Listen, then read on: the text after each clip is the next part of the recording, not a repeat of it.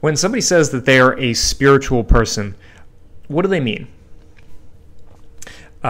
This is something that I was asked recently in a forum, and I think it's a brilliant question because it's not something that we typically think much about.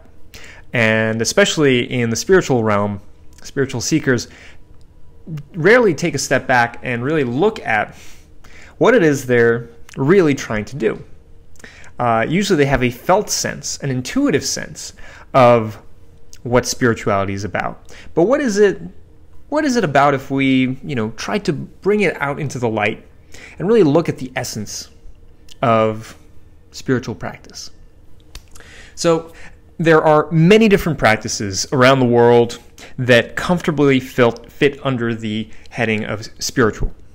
But I think that there is a certain common thread that unites them all. And it's this. Spirituality is about seeking connection to the spirit of the world. At this point, you might be saying, okay, well, very good, Daniel, but what is the spirit of the world? What does spirit mean? Well, spirit, the best way I think to understand it is to understand a similar concept, related concept, which is soul. Now, both of these have typically a supernatural connotation, but really there's nothing supernatural about them. They're both about essence, about the true nature of something. And in the psycho-spiritual literature, John Welwood and Bill Plotkin and others write about the difference between spirit and soul. Soul is the essence of an individual entity. So this is the essence of you as a person, who you truly are in your deepest, most authentic place. The essence of a piece of music, the essence of a certain your pet, your cat, your dog, the essence of that entity. Now, spirit, on the other hand, is really the soul of the universe.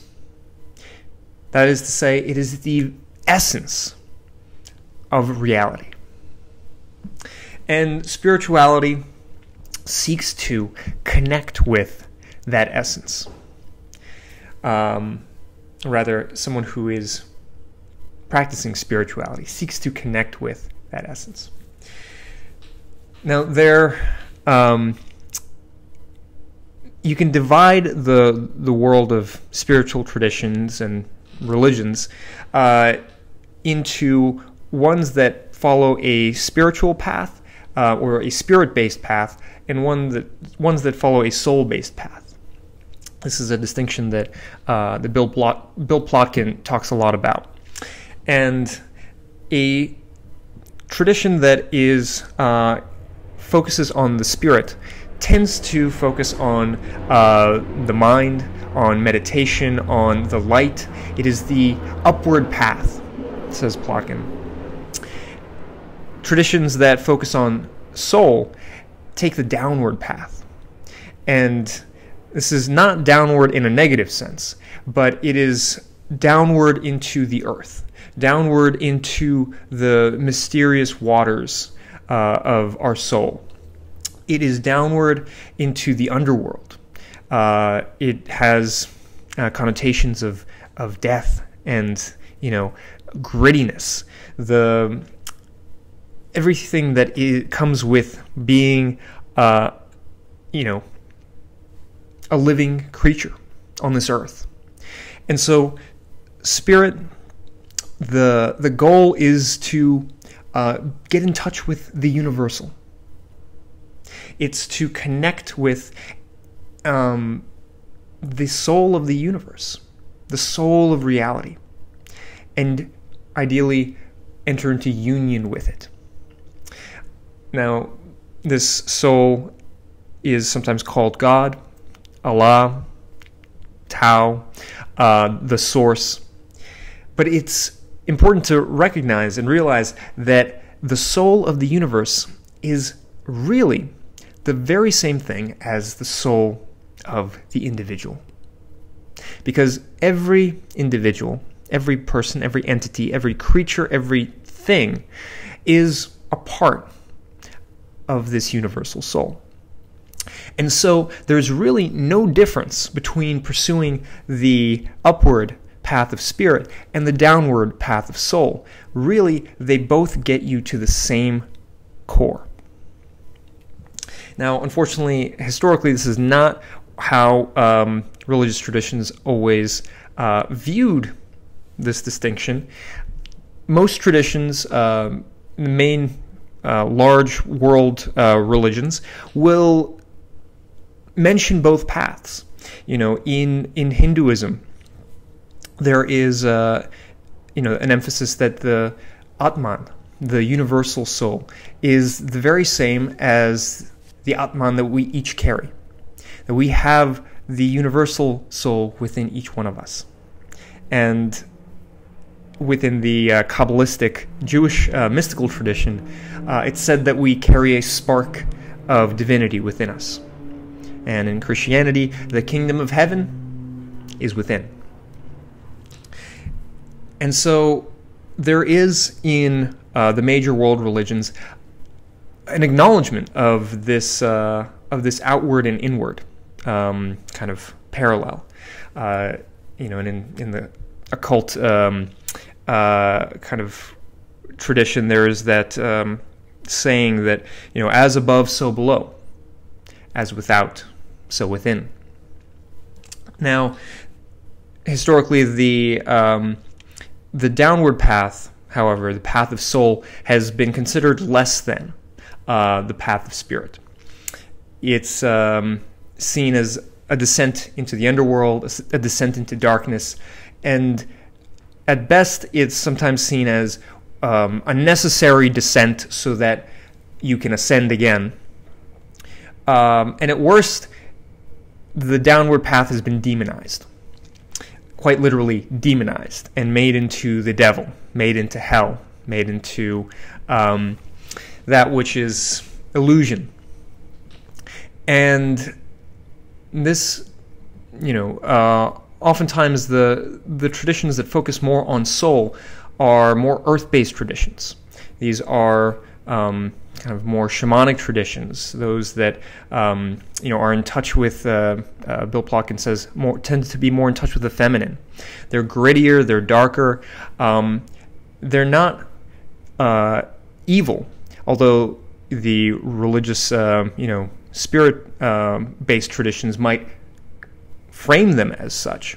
They are really another legitimate and equally important path to the same place, which is this essence, this connection to reality, which we can achieve either through a descent inward into the core of us, or reaching outward and a union with the universal.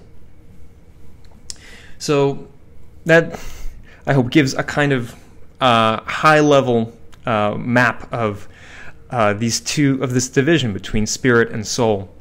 And spirituality ultimately is this pursuit of connection, of felt, experienced connection with the essence of our reality, whether that is our inward essence or the outward universal essence.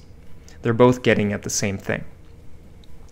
There's something else that I guess it might be important to mention. What is the difference between spirituality on the one hand and philosophy on the other? And I think that the way that philosophy is understood, at least today, is it's an intellectual pursuit, one that tries to understand the world, understand existence, much like spirituality, but does it from a rational perspective. And it seeks to hold it at arm's length, hold the world at arm's length, to be able to maintain clarity, intellectual clarity, and control. Meanwhile, the spiritual path and the spiritual tradition is about communing, connecting with the world, letting it wash over us, letting it wash into us. And it's about uniting and feeling, experiencing this reality. Not just knowing it, but embodying and feeling it.